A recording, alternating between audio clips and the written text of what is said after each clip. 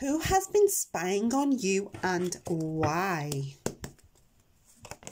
Whoa, we've already got a card coming out. Here we have the 9 of Pentacles here. Ooh, let's have a look. So this looks like it's a lady.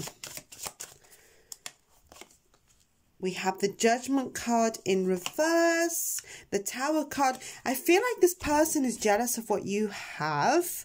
They may see you as a bit of a rival as well with that 9 of Pentacles. The Judgment card in reverse is kind of telling me here that they can't live up to your standards, okay? So maybe something about it is they're trying to keep up with your lifestyle and they can't do it. They're fearing a disaster here, one of their very own. It's like if they don't keep up with your standards, their life is going to cascade into this disaster here, okay? I feel the energies of a jealous female, to be honest.